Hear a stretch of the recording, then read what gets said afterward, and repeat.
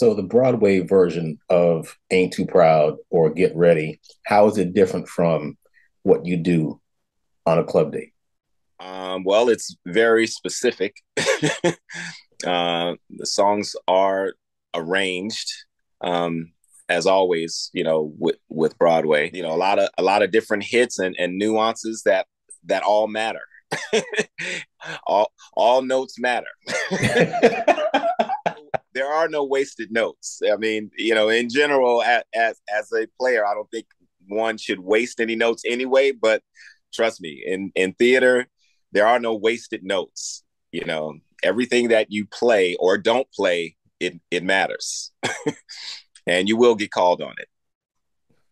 I have many times, even during a show.